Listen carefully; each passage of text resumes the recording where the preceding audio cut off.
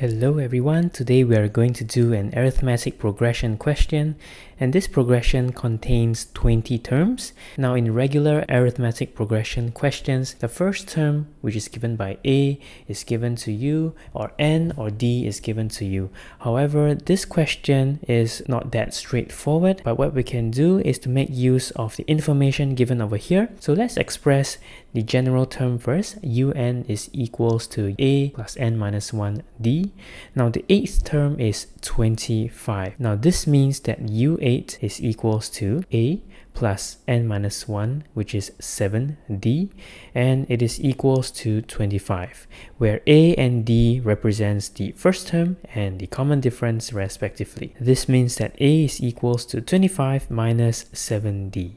Let's put this over here, and hopefully we could make use of this information at a later stage.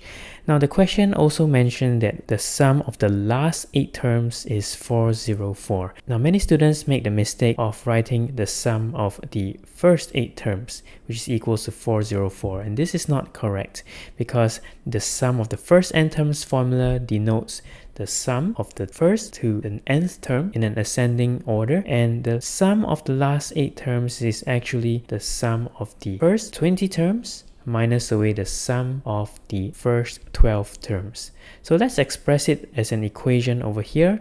The sum of 20 minus the sum of 12 terms, the first 12 terms rather, is equals to 404.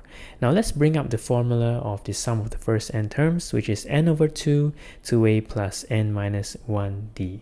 All we need to do is to substitute 20 and 12 into the expression over here, which is 20 over 2 2a plus 19d minus 12 over 2 2a plus 11d is equals to 404.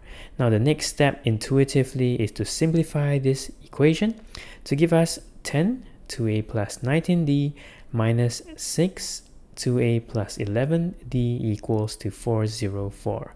We can then simplify it further to give us 20a plus 190d minus 12a minus 66d equals to 404. Now simplifying this equation further, we will then have 2a plus 31d equals to 101. Now the idea over here is to find the values of a and d respectively so that we can answer to the question.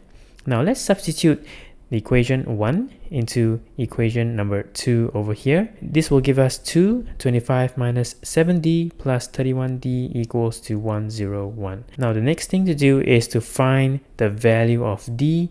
By simplifying further, we will have 50 minus 14d plus 31d equals to 101. 17d is equals to 51, which is a very nice number because d will give us a value of 3.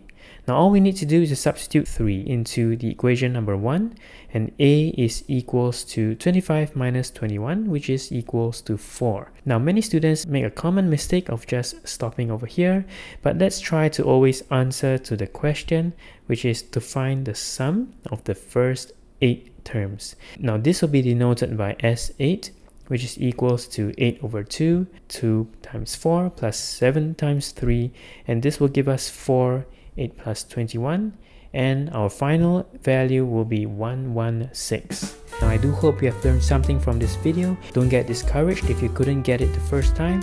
Always keep practicing and believing in yourself.